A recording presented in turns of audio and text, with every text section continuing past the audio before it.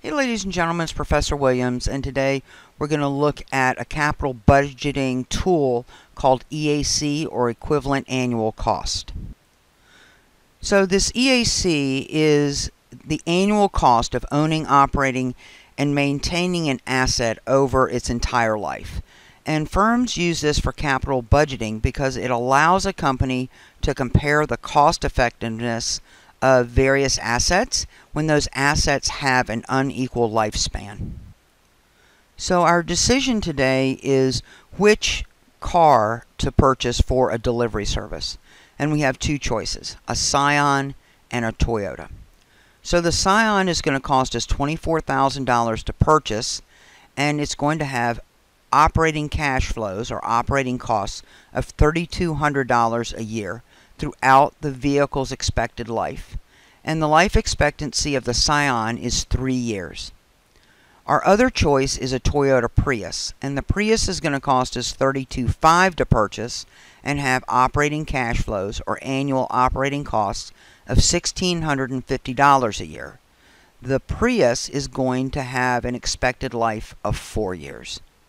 Both cars are going to be worthless at the end of their lives, so they'll have a future value equal to 0, because we intend to replace whatever we buy with the same thing when its life runs out, and we'll do that again and again into the foreseeable future.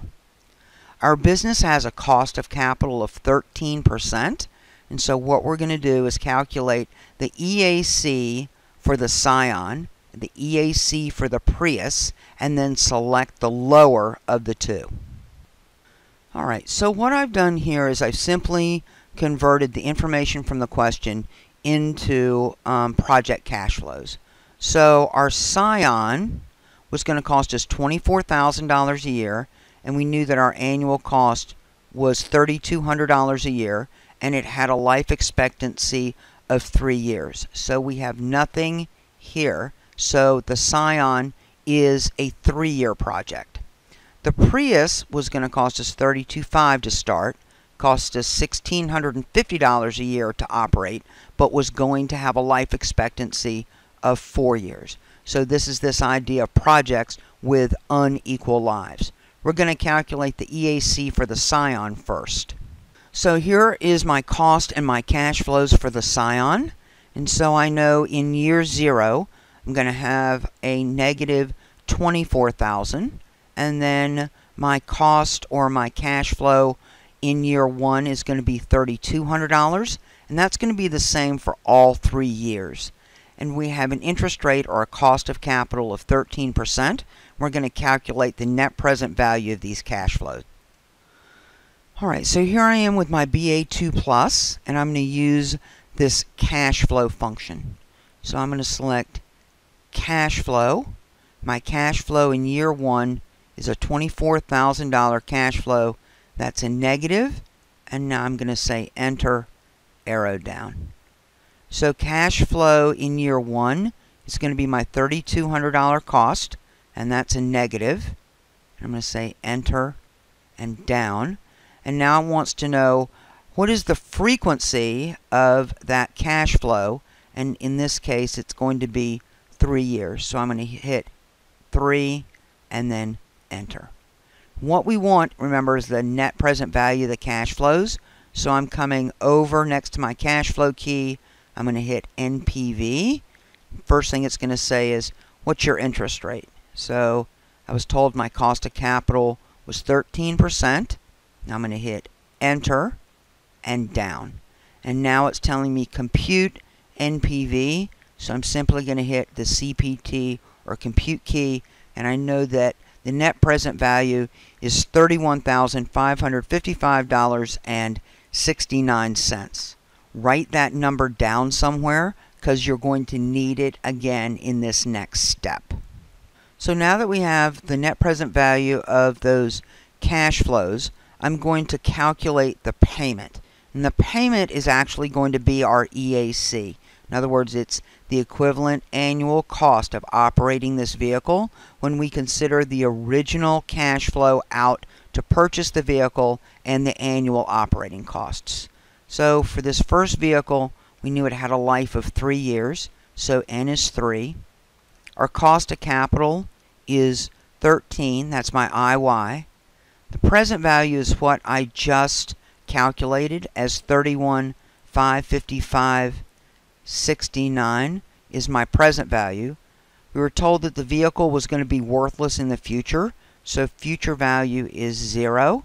And now I'm going to compute the payment. And so I know that the equivalent annual cost of operating this vehicle is $13,364.53. I'm going to turn around and do the exact same thing for the Toyota. So here I have my cash flows for the Toyota. It shows the $32,500 acquisition at year 0, and then 4 years of costs at $1,650 a year. Cost of capital is still 13%, so let's calculate this. So I'm going back to my cash flow worksheet, and cash flow at year 0, this one costs us $32,500, and that's a negative, and I'm going to hit enter and down. Wants to know what's my first cash flow. My first cash flow is $1,650. That's a negative, and I'm going to hit enter and down. Now it wants to know how frequently am I going to have that cash outflow of $1,650. This vehicle had a 4-year life, so I'm going to hit 4, enter, and now what I need is the net present value of those cash flows. So I can simply hit my NPV key. It's going to prompt me for my interest rate. It's my cost of capital of 13%. Enter, down, and now it's going to say compute NPV. So I need to hit my CPT or compute key, and it's going to tell me that the net present value for that vehicle is $37,407.88. Again, write that number down. You're going to need it when we go to calculate the payment or the actual EAC.